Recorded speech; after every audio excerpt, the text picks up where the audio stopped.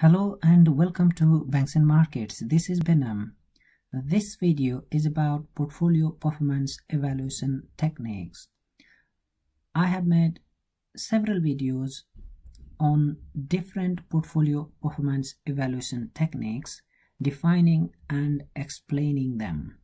But in this video, I would like to use those techniques to compare and contrast the performance of a portfolio with that of benchmark. So you can see that there are various numbers in this Excel file, but ultimately what I have done is I have calculated the returns of a portfolio for different weeks from the date 17th of February 2020 all the way to this date, and therefore I have been able to come to this point where I have portfolios return and benchmark return. I also have the portfolio's value in amount and also benchmark value. Okay, so first thing is finding out the holding period return.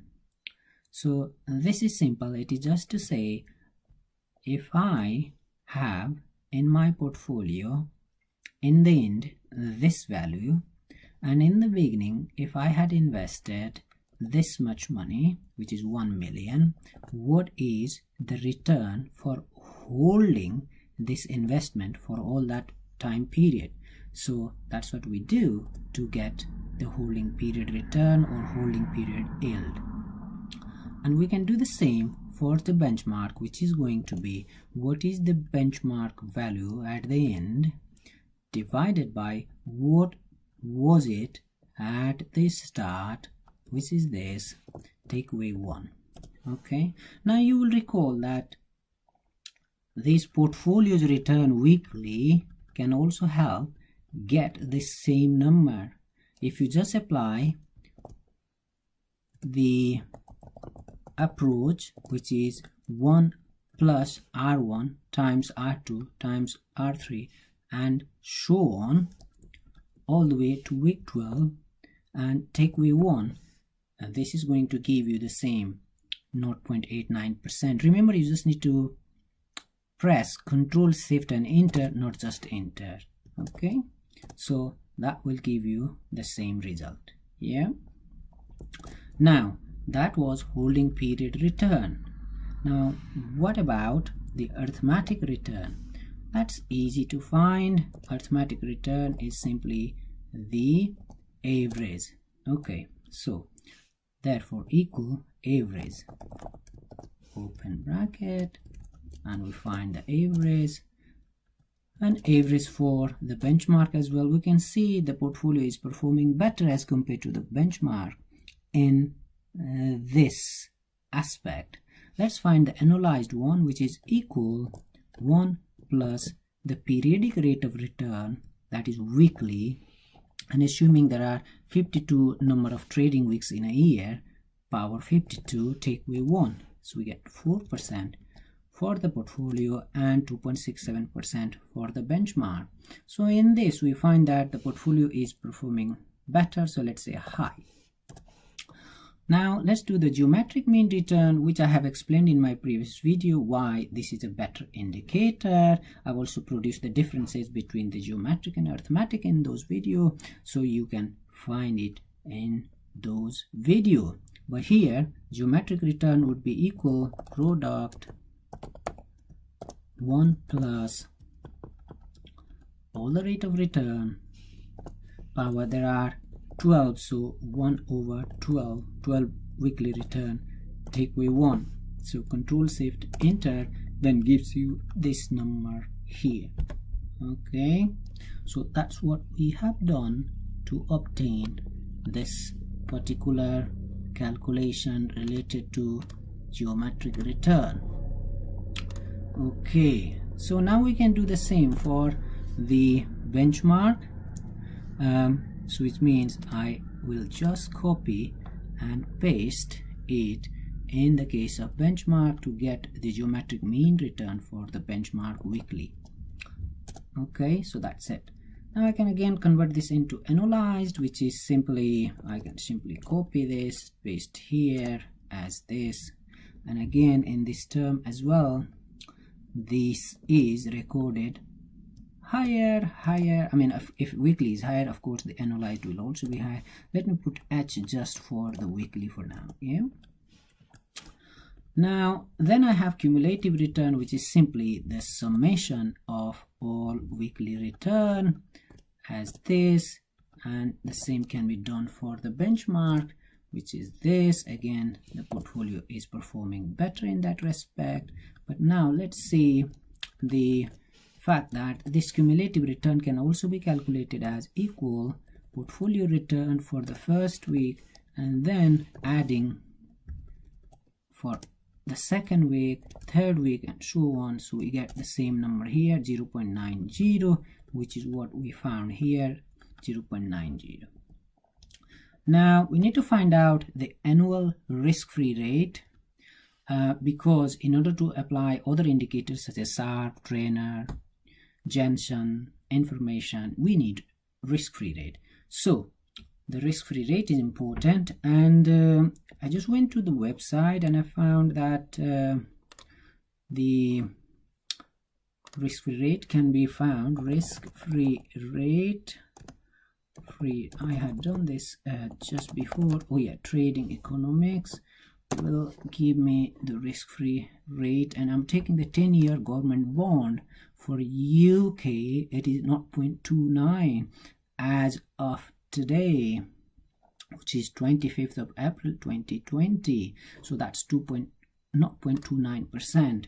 So I will type in 0.29%. That is the yield. So, and this will remain the same for the benchmark. Now I just need to convert it into weekly, which is going to be 1 plus this rate power 52 weeks in a year. So that is what we get. Will remain the same for the benchmark. Now we need standard deviation. We can see simply TDV.S. that gives us the risk or the volatility of the portfolio, and therefore it is this number here, and we can compare it with the benchmark, and we get this. Now there is a contrast, can you see? So we will say L because the volatility lower the better, and it is lower for the benchmark. Yeah. Now in order to convert it into annual, what we need to do is this times square root of 52, and that is annualized standard deviation, which is again of course will be higher for the portfolio. Now we've got excess return. Excess return is simply the portfolio return minus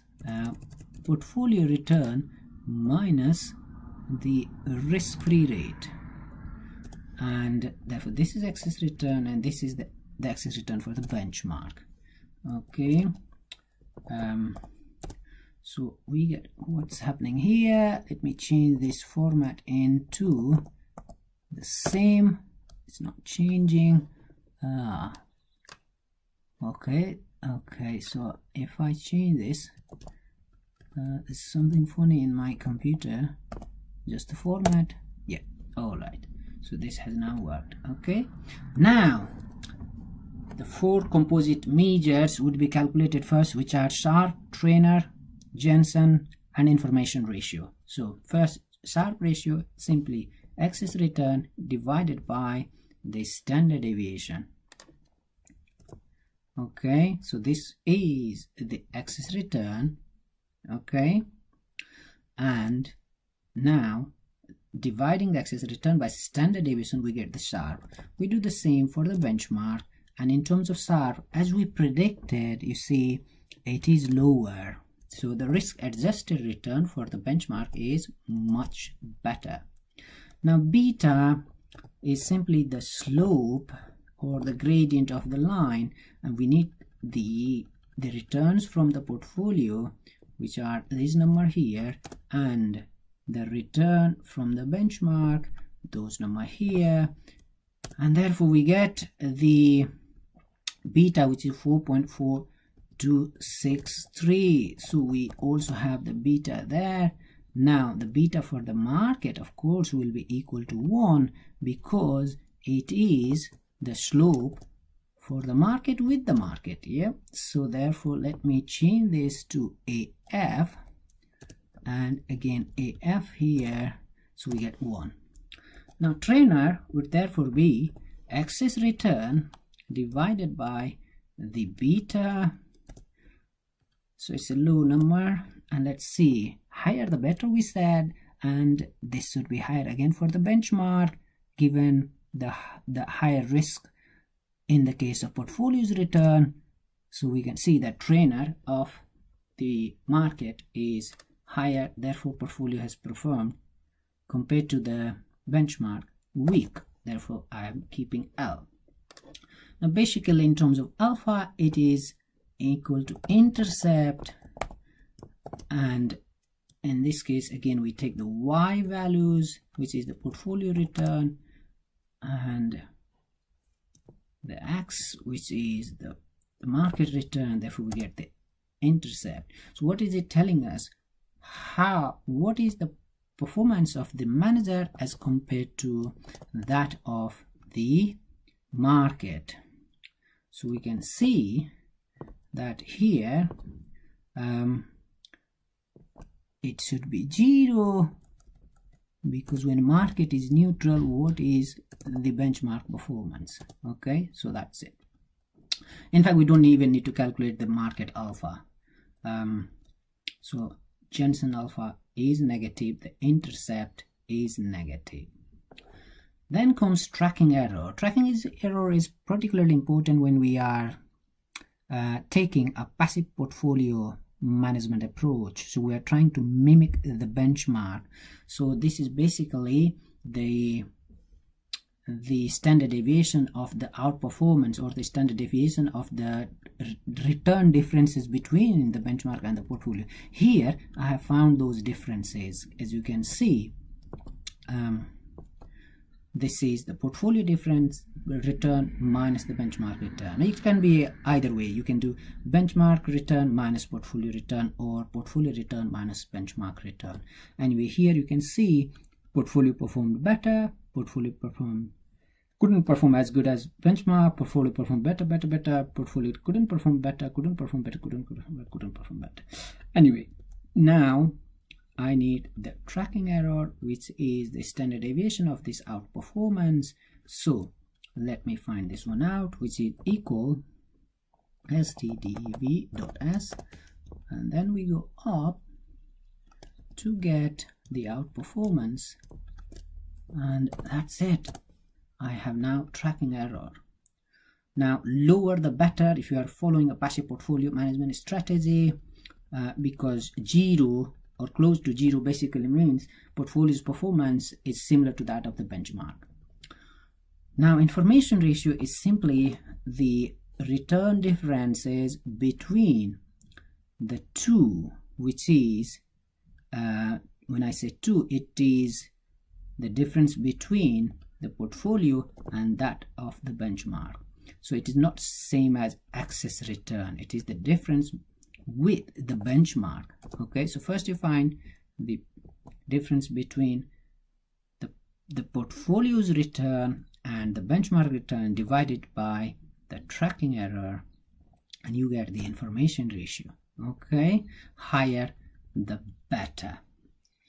Then we've got modified ratio. Now in this example, modified Sharpe ratio. In this example, the modified Sharpe ratio will be same as that of the Sharpe ratio, mainly because our excess return is positive.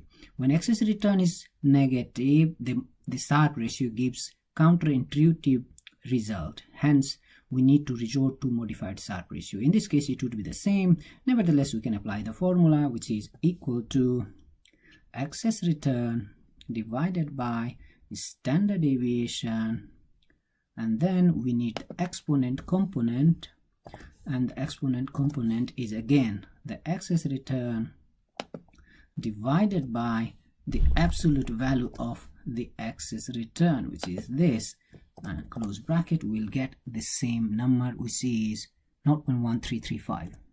okay, so that's what we get as modified Sharpe for the benchmark. Of course, you can do it for the for the portfolio, you can do it for the benchmark. Again, it is 2.8976.